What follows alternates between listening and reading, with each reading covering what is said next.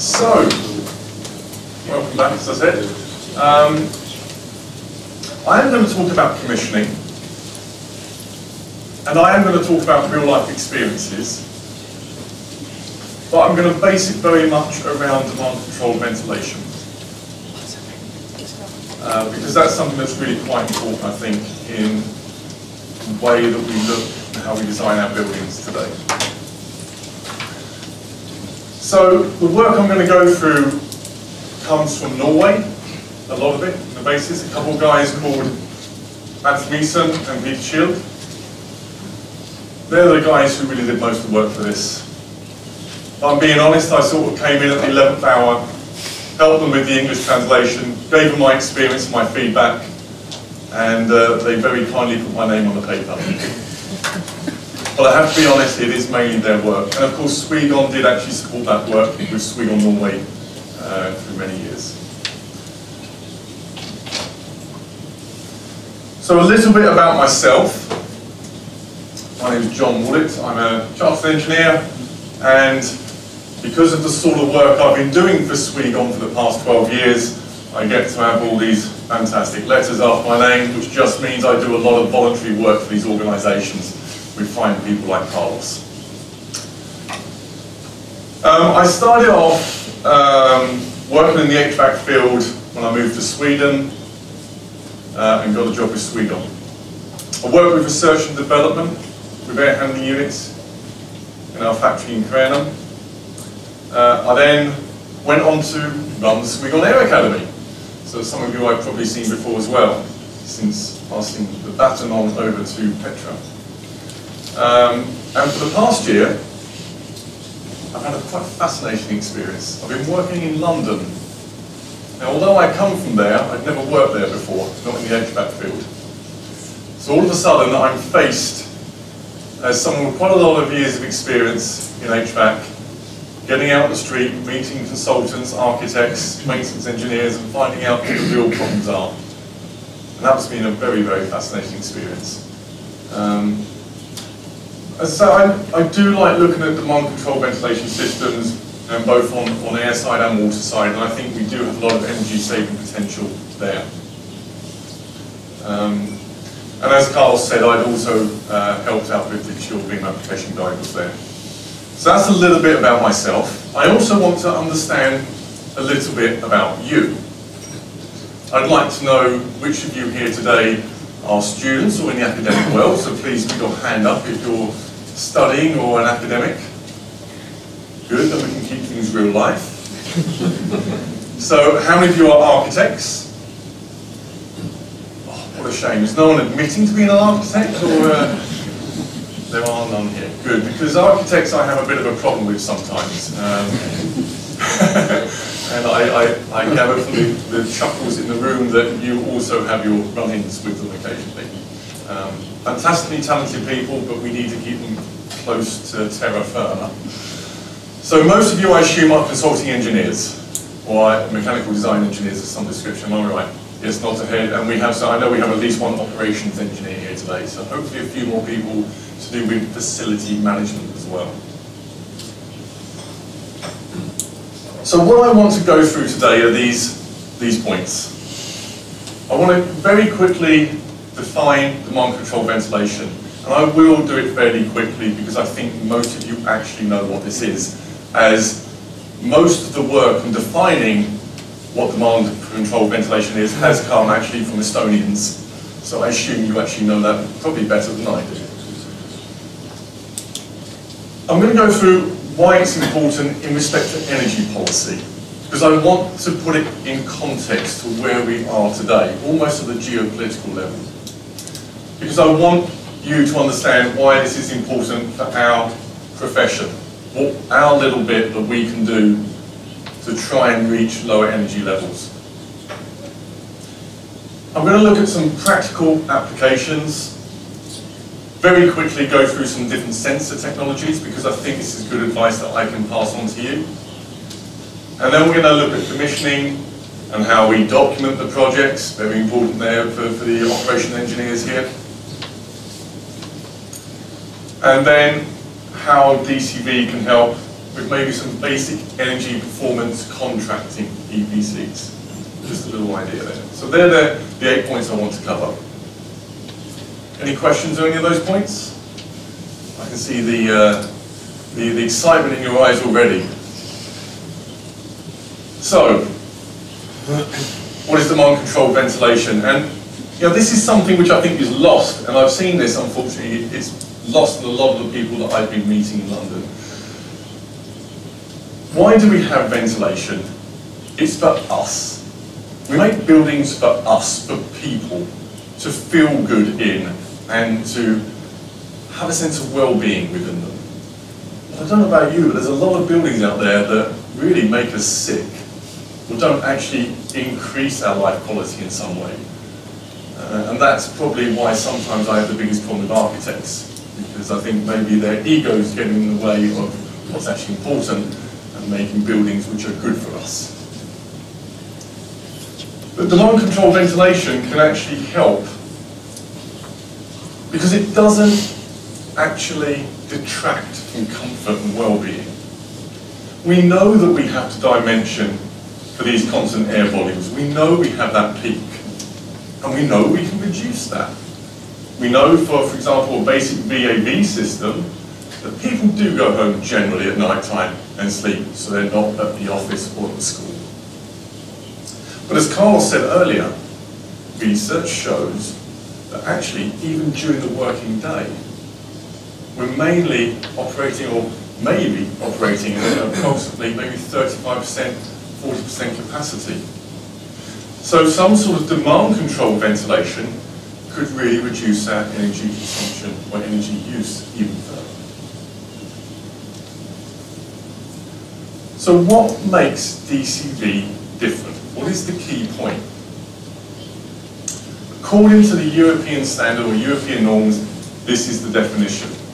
So a ventilation system where the ventilation rate is controlled by air quality or moisture and or occupancy and some other indicator for the need of ventilation. That's the thing that really sets it about and sets it apart. It's the sensing. It's the information feedback to the system, which maybe these other two don't have. The consequence of that is that if we look at the demand control system and the blue line where is airflow rate, which can actually supply that, say, 3 cubic meters a second, if it needs to, most of the year, it's actually operating at a much lower rate. You can see where the CAV system is. It has to run at 3 cubic meters a second all year. So consequently, the energy signature is also much higher. So I know you understand that, and I know you've seen this before. But I just wanted to bring that in at the beginning, just so we understood where we were.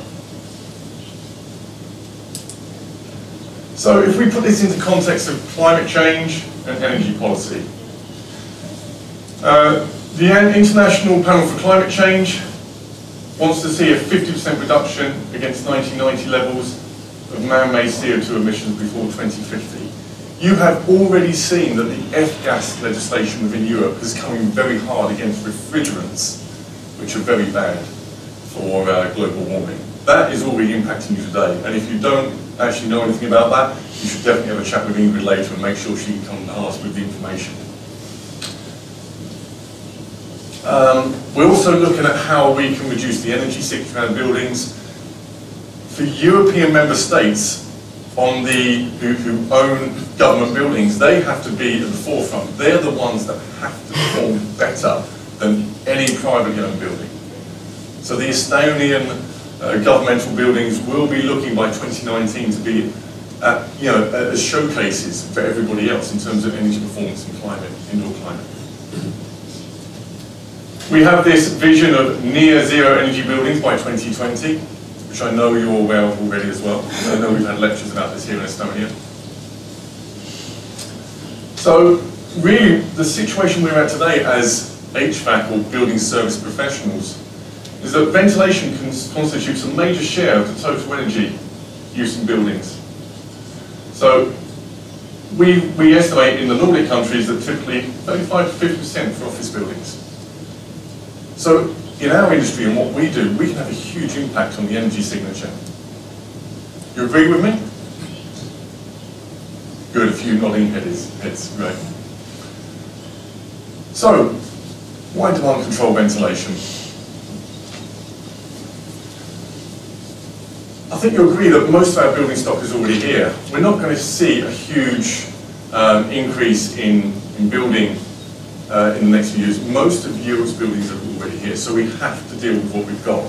Now, if I just look at my own home at the moment, where I'm desperately trying to get a supply and extract ventilation system put in, it's not very easy, actually, to get ductwork into an old building. It's quite difficult to actually get it to fit in. So if we use demand control ventilation, maybe we can actually get it into fit into smaller gaps than we would do otherwise. We may have limited physical space to deal with. So a lot of these buildings aren't suitable for very large ducting, low pressure drop systems, which have the lowest energy signature or SFP. We have to find some other way of getting that in, getting the ductwork in. So we use technology like demand control ventilation, like sensing equipment in the occupied spaces to make sure that we're only delivering what we need to deliver when we need to deliver it. So is that an efficient use of energy? I would say yes. Are we compromising on IAQ? Absolutely not. And that's really important. We do not want to compromise on the indoor air quality. So unless it's some sort of process ventilation, then I would say it's questionable to use CAV systems in ventilation systems in buildings today. I think we really should be looking at some sort of demand control. So I want to just go through what is a basic system. And for me, this is sort of like the basic way of describing the supply side of a demand control ventilation system. You have this static pressure reader or sensor, normally about 2/3 along the main spur of the ductwork, and you have to feed that back to a pressure controller, which then influences the variable speed drive. And then these dampers are able to sense what's going on in the occupied space and make decisions on how much air it wants to supply. And then that obviously changes the pressure in the main ductwork, and the pressure can then reset itself according to what is required. So it always keeps a constant pressure. That's the simplest way of going about it. So you all work with SFP all the time. And as all of you know, basically all that's showing there is that the SFP is the sum of all the powers over the airflow with respect to time. And if we relate everything to constant air volume, that red line at the top, that would represent a constant air volume system. So if we say that's our baseline, any system that is demand controlled will come in underneath that. And I'll go through what I consider to be normal, good, and ideal. And I guess you can say the theoretical, sort of the best case you could get, and you'll probably never get to because theoretically where you could get to is this R² line here. But it's absolutely feasible to end up in this sort of area, which in every single case is much better than the CAV system. So I'm going to refer to this graph a little bit more, okay? I'll probably click back to it. So if we look at the basic equation for working out energy use for fans, as you all know, we're looking at airflow rate, we can times that by the SFP, and then we just want to know how many hours a year are we using this. You multiply those together, you can then get your energy use for the year. It's not rocket science. And you probably use this sort of stuff day in, day out. So if we were to use that and actually put some figures in, say that I've got a system that uses 10 cubic meters an hour for each meter squared of the building, and I've got an SFP of 2, quite a good SFP by today's standard. I think most of the projects I'm working with in London now have an SFP of not more than 2.1. So it's within the building regs that I'm familiar with. And say you're using that for about 3,000 hours a year. You could say that you're getting 17 kilowatt hours per meter squared per year. Now, whether the figures I'm using are accurate or not makes no difference really. It's more to do with comparison. So I just want to use this as a baseline comparison. I've also put just a simple analysis of where I think my heat consumption would be, or what I'll be using there. And I've just used the delta T of 3 degrees Celsius. Again, I've used the airflow of 10 meters cubed per hour per meter squared, and I'm saying that I'm operating that for maybe, I need heating for maybe about 1,000 hours instead of what I need for the ventilation, which is 3,000 hours a year. And say that comes out with about 10 kilowatt hours per meter squared a year. So maybe that's what we could say we have for a CAV system. So if I start now looking at a demand control system again, I've got my, as I say, my static pressure point, I'm controlling that, I'm then looking at how each single branch can then optimize it on what's going on inside the space. If I now go and I put that system in, instead of a CAV system, what does that happen when we look at the calculations? So now, instead of being up here, I'm now going to look at cases where we're looking at the yellow line, the green one there, and we can start to see how the energy performance improves.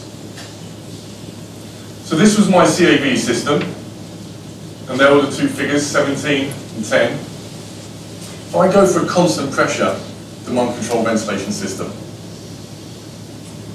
then say that I'm going down to 80% of that maximum. So now I take my air volume down to 8 cubic meters an hour, so now change that to 8. My SFP has correspondingly gone down as well to 80%. So I'm taking it down to 1.6. I'm still operating the same number of hours, but my total energy usage has now dropped to 8 to 11 kilowatt hours. In that sort of region, you'd expect that, ballpark figure to come out to, which compared straight away to 17, I think is quite an improvement. And if we look also on the heating side, we've gone down to 6 to 8 kilowatt hours per meter squared a year, instead of 10. So there's savings on both heating energy and also on the ventilation energy. And that's just maybe by taking on the more simple demand control ventilation systems. So real practical energy savings for the building owner or the person who pays the energy bills. Again, if I take that down to 0.6, then again, contra to the CAV system, you can now say I've gone down to, say, 4 kilowatt hours per meter squared a year and 6. So there are real tangible savings to be had from looking how we can vary the amount of air volume we put in. And this, to be honest, if I hadn't been working in London, I probably wouldn't have spared any time talking to you about this, because I'd have thought you guys would know this. And I don't mean you guys sitting in the room here today. I just remember I was talking to a consultancy in London 3 or 4 weeks ago, and I said to him, you really should look at putting the demand control system in here. Now he said, we want to go with CAV. VAV, DCV, it's so 1990s, nobody's doing that anymore. I didn't know really what to say to that, but I did get a little bit concerned, let's put it that way, and try to use my powers of persuasion that maybe saving energy is still rather relevant today and should be taken quite seriously. I think that's maybe more of a skewed view of the way that London is at the moment, where the price per square metre, what you can rent out for, the price you can rent it out for is the deciding factor rather than how much energy a square metre actually takes to run. I think it's more of a consequence of that. So if we just go with it, there was a couple of guys who did, who concluded what they found from different experiences of running pressure-controlled DCV systems. I just want to run through a few of them with you. So they did say that they were looking at quite high energy usage compared with static pressure reset, which I will get to later. So, it isn't the best demand control system you can have, but, it's getting there. They did say they had an often problematic function with this, and I'm actually going to show you a case study in a minute which actually demonstrates maybe some of the errors that can happen. Sensors don't capture the change in the space. Again, I'm going to go through an example of where that can happen. It could even happen in this room, because I don't know if you noticed, but when I was sitting in the back, you see that guy up there in the corner, that red light comes on occasionally? That's obviously an occupancy sensor.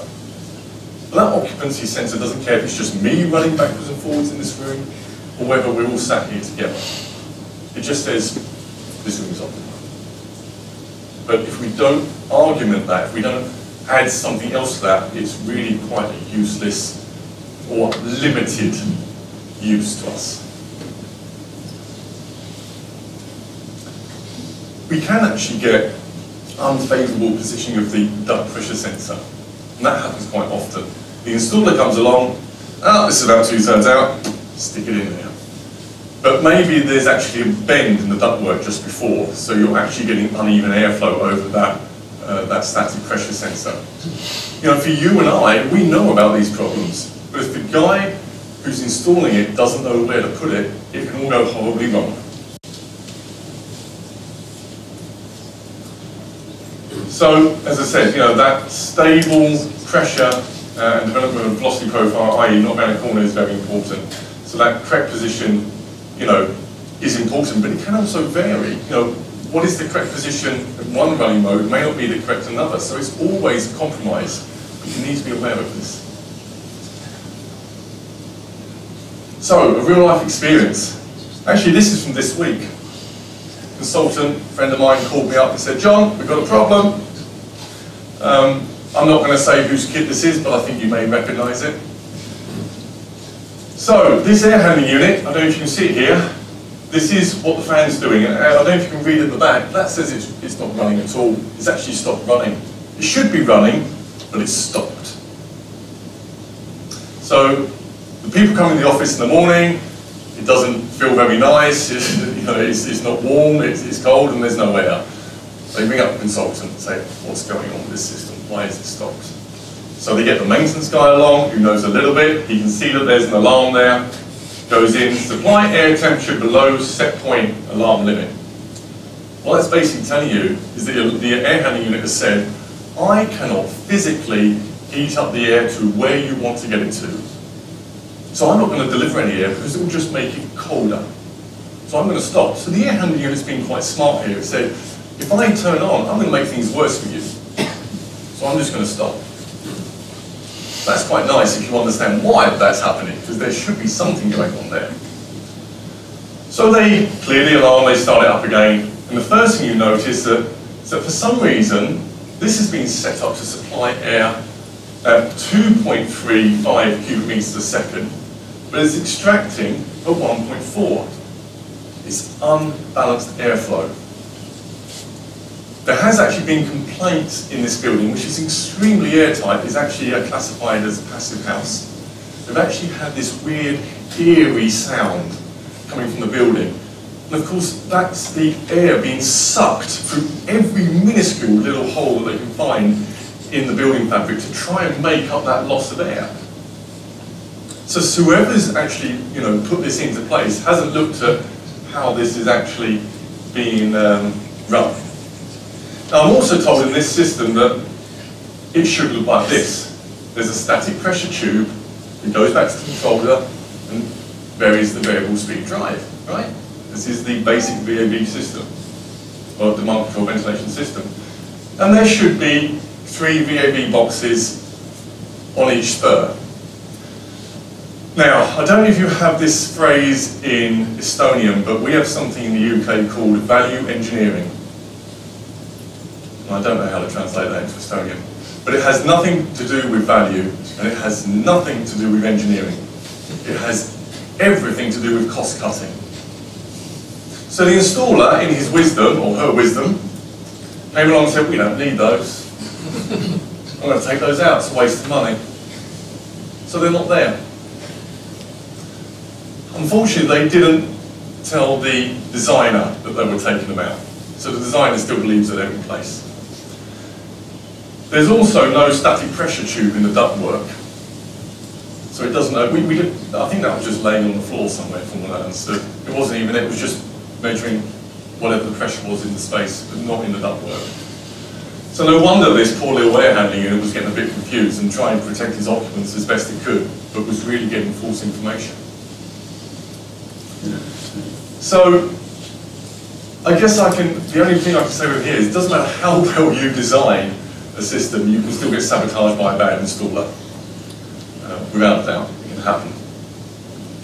However, I'm now told that they have actually put that static pressure tube back in, so where it should be. They can't do anything about that, but at least it's running to a static pressure, and now they can actually vary it over time. So they can say, people aren't here in the evening, we're going to run that down. And they're actually going to put an air quality sensor in there as well. So it can actually go on air quality, and it will be able to go on the static pressure to maintain that. It's not going to be ideal. We're not going to save the planet with systems like this, but at least the people won't be freezing inside their house. So this is the system I spoke about earlier with the static pressure reset. This is much more of what I like to see. Because here, we're actually getting direct information from each spur about what's going on in terms of pressure in each area. You get a lot more visibility, a lot more feedback to the air handling about what's going on, what's my status, what is the critical path. Because with demand control ventilation, what you're trying to do obviously is keep at least one critical path open. One spur should be fully open. That's what you're trying to get to. The others may be throttling back a little bit. These may be, that one may be closed, this one may be, this is our critical path at the moment because that's the one that's most open, and this one is throttling a little bit. So as long as we've got one critical path always open, that's our goal. And again, this is just another way of getting towards the optimum pressure, where we actually start putting pressure sensors in various points. So here I've got pressure sensors not only in the main spur, quite close to the air handling unit, but I've also got it further out, reporting back. And I've also got reports from every single zone damper. It's just a variation of what you saw earlier, but this is with supply and extract, and just a little bit more information, a little bit more visibility. And then that little control up there can then make the decision, what do I need to set my static pressure for? Do I need to race a little bit because there's one person right at the far end still working and everybody else has gone home? Or is everybody here and can I open up everything? Now, this in theory looks like quite a good idea. And this maybe represents the problem with this guy up here in the corner. So this, it looks like we have good visibility, right? It looks like we have a situation where every single spur is actually reporting back its status and what's going on. Now this is a real life example again where they were measuring in one of these rooms out here, the DCV diffuser was saying, I'm open and I'm at where I should be for my maximum airflow. The air handling unit was saying, yeah, I'm delivering that air as well, no problem.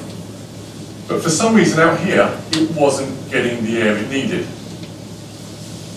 Now in this case, the only thing that was reporting back was there's somebody in the room. Didn't know if it was 1, 5, 10. So it was going up to its maximum, but it couldn't really say what was going on in there. Had no air quality sensor. When they actually discovered what was going on, they found that this was the situation. So basically they are probably a lot of their air is going into that void. But they couldn't get that visibility at the beginning to find out what was going on because of this installation error.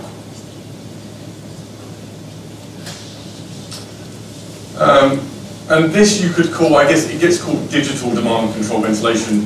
It's not meant to sound grand or anything, it's just sort of a 1-0 sort of thing. You know, that thing either says, there's somebody here, or there's nobody here, but nothing in between. So, you know, it needs to be given that that we can compensate for the errors and failure notifications is like root channel leakage. And this may, in Norway, they get a little bit worried about this. What is the employer's liability for actually supplying the air quality that's required for employees? That's quite a heavy thing there. So, how do you actually safeguard? I guess the maintenance engineer in the room needs to really be on top of their game there. We need to be able to easily modify airflows. If you know that this room tomorrow is going to be used as just a single occupancy office, or we're going to put 6 cubicles in here instead of a conference room, can we change that easily? So do we need to change also for for the guy who's working overtime at the end? Within normal working hours, how do we change that that minimum supply level for different working hours as well? It needs to be something we need to take consideration of. So in this case, I would say that if we're looking at percentage of CAB, again, CAB would be our maximum value there. The demand control ventilation in comparison to CAB in the infrared, the occupancy sensor, it is an improvement. It is an improvement, but it's still not as good as using air quality as a sensor. I normally recommend using air quality and temperature as two variables you need to put in, and maybe occupancy as well if you really want 3, but I wouldn't run just on occupancy. So let's have a look at the type of sensors. Obviously, you can just put a clock on it. Comes on at 7 o'clock in the morning, goes off at 5. You're still there working after that, tough. We can have occupancy, the low cost, great lifespan, but not very good resolution. We can look at CO2 concentration. A lot of people still like that. A lot of the standards relate to CO2. But using that as a proxy, I personally think we're coming away from. I think we're going much more towards VOC sensors. They actually give a much better indication of the air quality, I believe, and also is able to decide whether the air quality outside is actually as good as what you've got inside already. So maybe some really polluted places like China, you might actually say, you know what, at the moment the air pollution outside has got so bad, we need to go into research because the air's cleaner in here. Because that air outside is not fresh air. You can call it supply air, but it's not fresh. If any of you have been to Beijing in the autumn, yeah, nasty. And of course temperature sensors as well. So that's a given, I think, with thermostatic temperatures.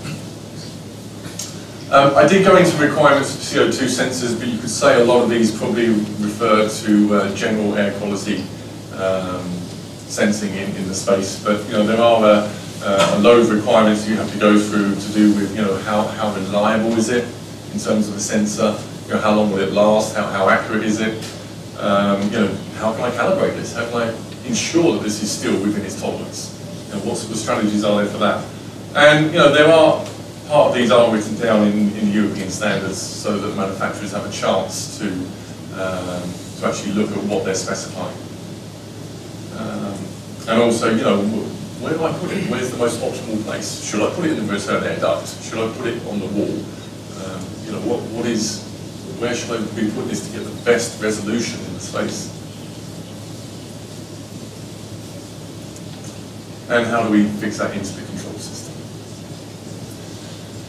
So I did promise that I would talk a bit more about commissioning, and I actually took the liberty of actually talking to one of the Sweden commissioning engineers, and he did say that when a customer actually wants to talk to or use the facilities of a commissioning engineer, which isn't always the case, but when they do, this is the sort of check they need to go through. So they will do a function check at room level, and they'll then go through to the zone. So they'll work from the occupied zone and go backwards, and then straight back to the, or eventually back to the air handling unit.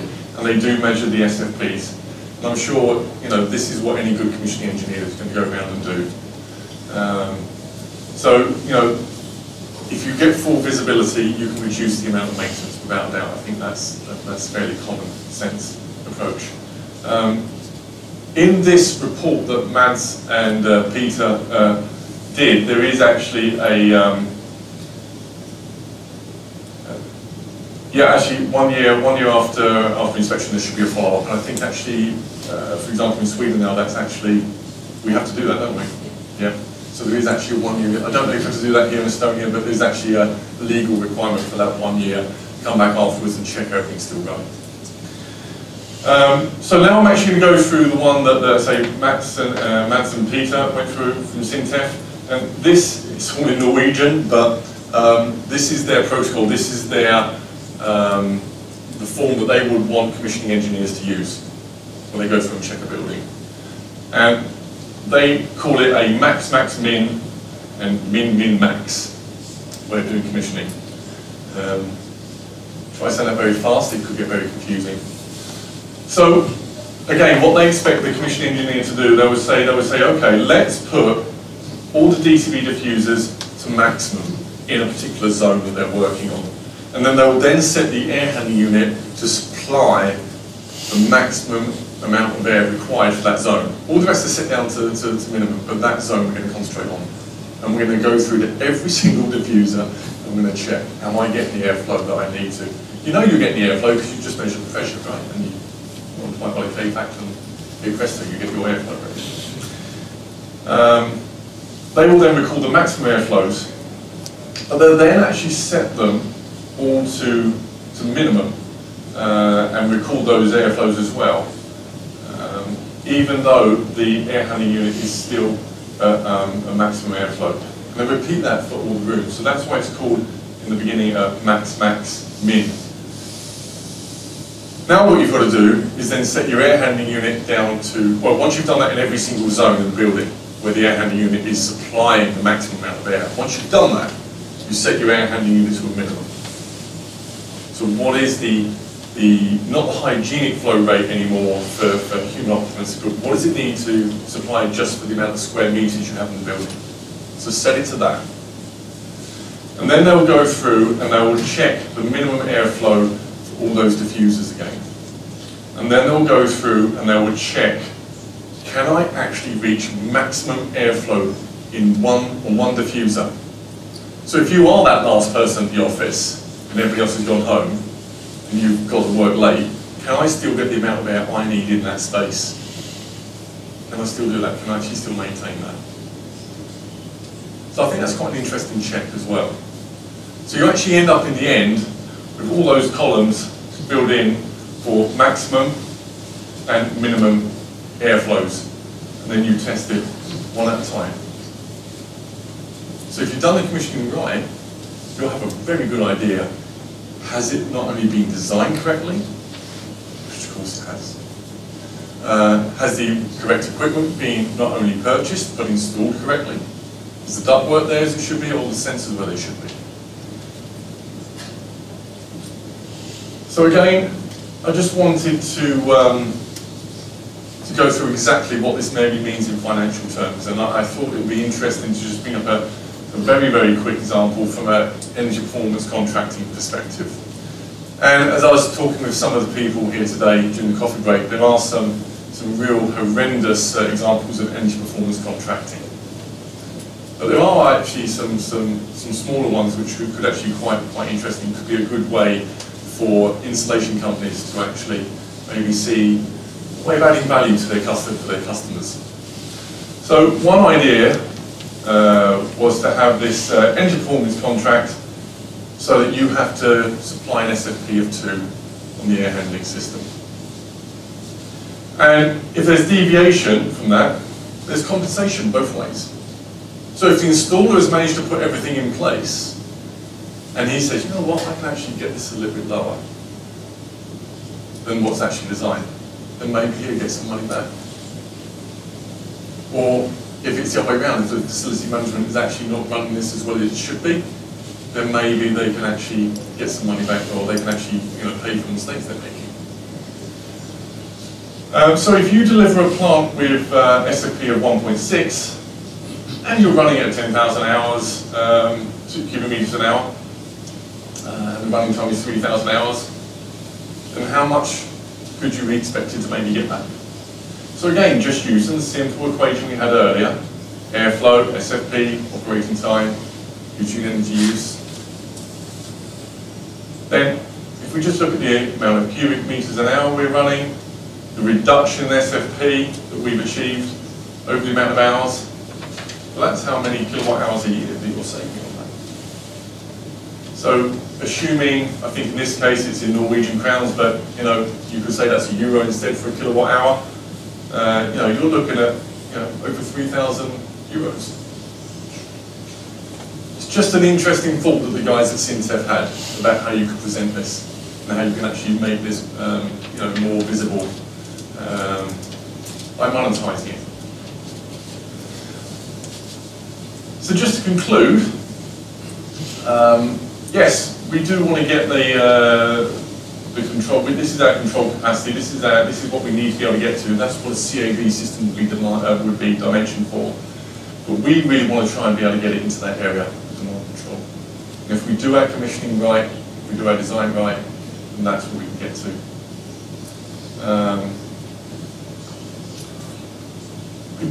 I don't. This is sort of the dull bit in some ways, the documentation, but this is so damn important. There's my maintenance engineer friend over sitting in the corner there. When he needs to look at something that's gone wrong or a sensor that isn't there, if he hasn't got the documentation, the drawings that aren't with the building, he's really got a really hard time. And I don't know again what the problem is, what the deal is in Estonia, but if I look at what the legal requirements are in the UK, for example, manufacturers need to leave documentation on the equipment supplied. But as far as I'm aware, and I'm quite happy to be corrected at some point in the future, but I don't believe they actually have to, legally required to give actual sensor placements and drawings. I think it's only a legal requirement for equipment information, OEM manuals. But I think it's very important to leave documentation behind. So, levels of airflow, where is that pressure sensor up in the void somewhere? Where did we put that? Because it's not working now and you need to replace it. And what sort of functionality are we looking for zone dampers? And just make sure that everything's got its markings on it. So actually, I believe this is the building you work in. So this would be sort of a good example of what you expect to be handed over to the maintenance team of that building.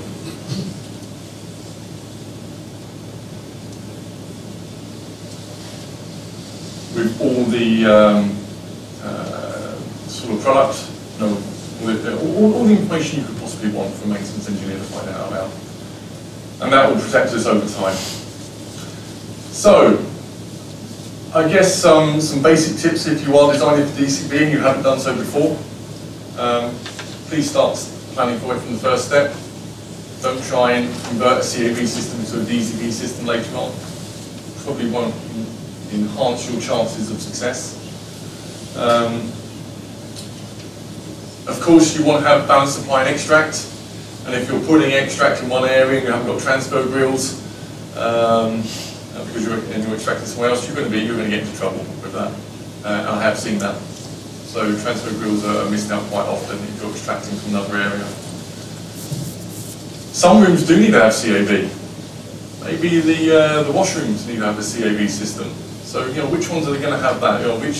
Don't try and put that in afterwards. Try and think forwards. Where are we actually going to put those? And how does that affect my base ventilation rate?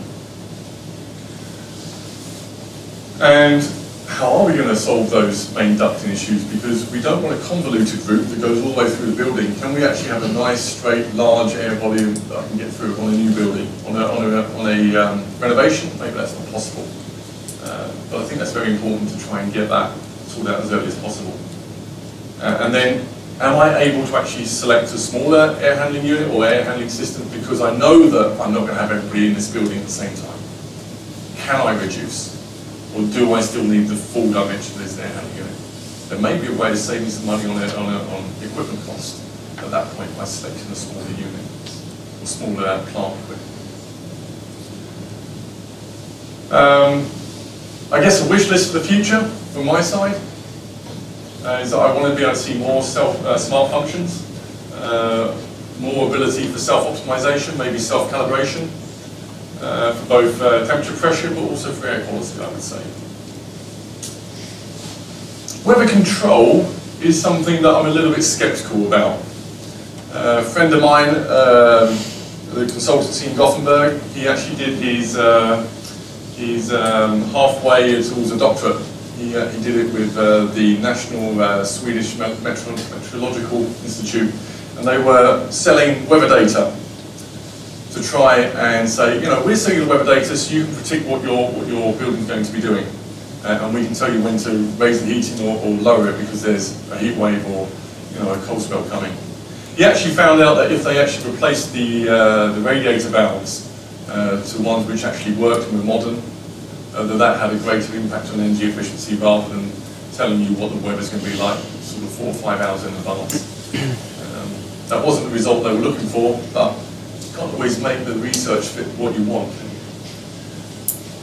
So, but maybe there is some room for that once we know that we can control the system more accurately.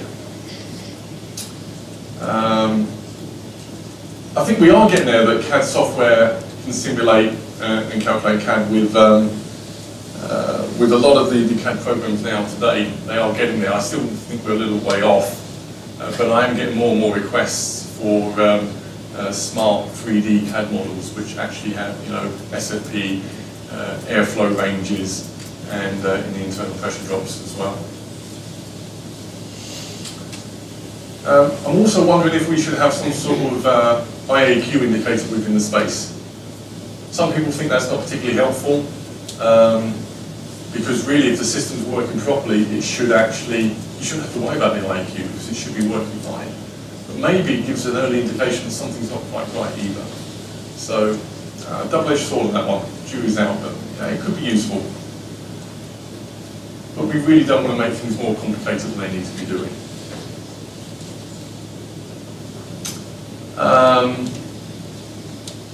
I guess in conclusion, I think that the main point there for me would be, yes, we need to design from the beginning, but I think this one, you know, what is that building going to be useful in the future? What other applications could we have here? How can we make this future-proof? I know that you guys think about this a lot anyway, but maybe there's some things we can consider, say, well, you know, after 5–10 years' time, if they're still going to keep the infrastructure in place and this goes through different use, how can I make this as my design as robust as possible? So I would just like to say, yes, it is, you know, relatively easy. Doesn't need to be overcomplicated, and we can reduce energy usage without compromising indoor air quality. And as a final point, I just want to show you something which this will be on the PDF, but this is the original book, if you like, that comes from Sintef. It is in English. Sorry, it's not Estonian. You can get it in Norwegian as well if you so wish. But if you want to learn a lot more about the commissioning routines and you want to get hold of a copy of that commissioning chart, then it's all in this and it's all free to download. If they want you to use this, they really want you to use this as much as possible. So please take advantage of it. It's a great booklet. I was at a meeting a couple of years ago and I just want to leave you with this because they were so proud of this university. It's the University of Coventry. And this is a project meeting for that we had there, and it was January. And on this facade, we had solar gain, and the windows here had opened because they thought they could naturally ventilate it. And on this facade, it was in the shade, and all the heaters were on. And this, I mean, this is a showcase building, and the instructions for using this system was all of that. There were the instructions for using the climate system. Please, I don't want to see that ever again. This, I mean, we've got to keep it simple. We need to do better than this, and this was a showcase. So, you know, I really do believe that we can keep it simple and still, you know, keep true to the aims and goals of demand control ventilation, and without compromising that IAQ. So, with that, I'm going to open the floor for any questions. Thank you very much.